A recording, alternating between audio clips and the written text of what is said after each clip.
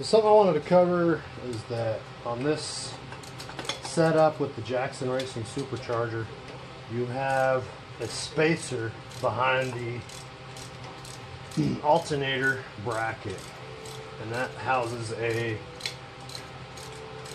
additional bracket that can hold or extra support on the pulley system for that supercharger.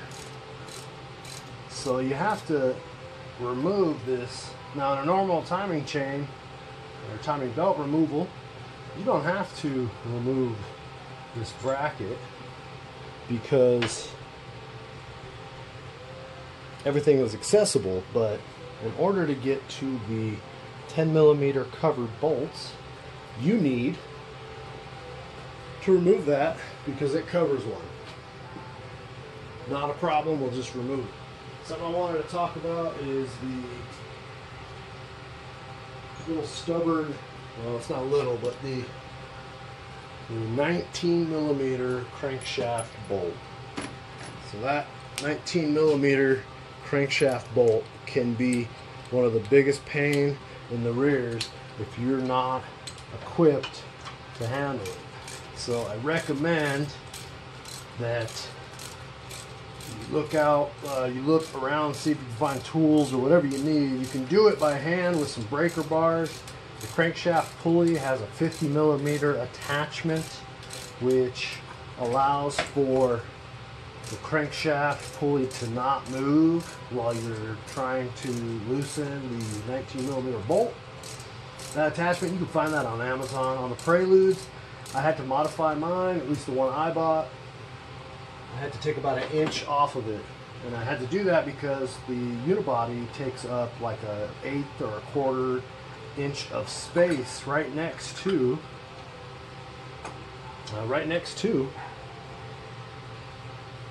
where you're trying to put this tool in. This freaking, as you can tell, I took 1 inch off of that. Took 1 inch off of this so I could slide it from behind this unibody to get it into the crankshaft pulley. And here's that I took off, as you can tell. So, I mean, yeah, these things are relatively cheap, you know, 20, 30, whatever dollars. But unfortunately, my efforts with a 3-foot breaker bar holding the crank pulley and a 3-foot breaker bar with extensions coming out, a jack stand holding those extensions while I pushed down. I felt, I'm almost 200 pounds. I put my back into it, but didn't seem to matter. Didn't budge whatsoever. I tried multiple times. I had my wife come out and give me a hand. That was a no-go. Did not move. Called a buddy from work. He came, right after work, and he gave it his all. And this guy is pretty stout, relatively strong, got a lot more muscle than me. He said that, pushing down on it, you can see the deflection in your breaker bar. Let's try pulling up. We got a lot more strength pulling up. Only problem with that is that when you're pulling up, the extensions that come out past the fender here, they don't, those extensions, they got nothing pushing down on it. So I leaned on it. I put my foot on it. And he, he's a stout guy. He pulled up on that thing and the motor raised a little bit. I mean, we're talking, this guy's strong. It didn't budge. It was ridiculous. So I thought, well, I'll do the inspection and we'll move on. No point in wasting all my time and everyone else's time if we can't get that removed. At some point I plan on taking the motor out, either rebuilding it or sleeving it or doing something else. But until then, I better just do an inspection and move on. The belt looks like it had been replaced at some point in this car's life. Unfortunately, I was like, you know what, I'm going to give it another try with something else. So I bought a Harbor Freight Special electric impact rated at 1,000 breakaway foot-pounds of torque. And that didn't do anything. Literally did not even, I mean, I could have took a 1/4 inch ratchet to it and there's about just as much strength behind it. I took it back.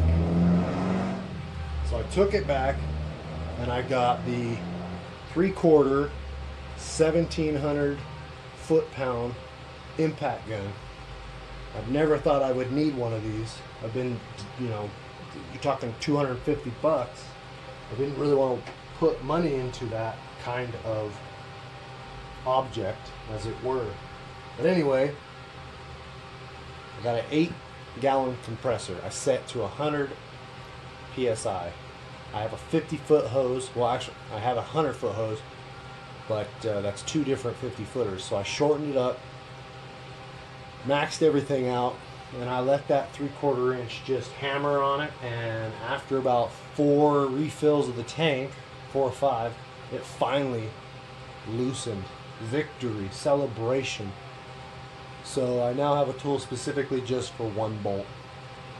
But hey, if that's what you got to do, I just wanted to let you know that's what it took to remove said bolt. So we got this lower cover. We're just about there. There's got to be a few more bolts here.